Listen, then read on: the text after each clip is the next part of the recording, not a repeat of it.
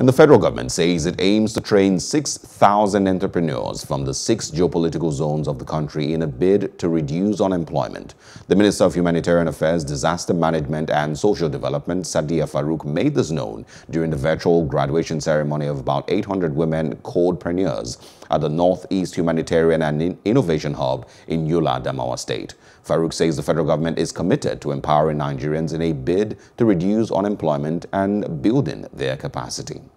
We have already earmarked about 6,000 people that will be onto this program, 1,000 per geopolitical zone, and we hope to even expand to the other zones of the country, because we do not want to leave anyone behind. And I hope that the women code-preneur graduates for the 2020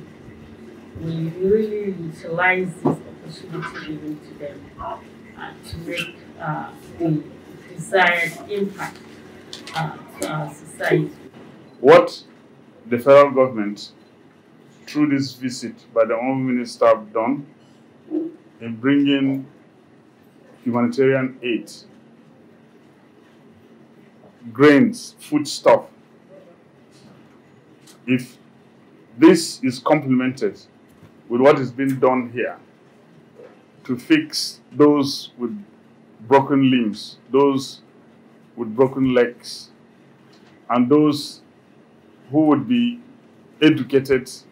and enlightened to come out and use their brains in order to lessen some of the challenges that the insurgency has caused in the state.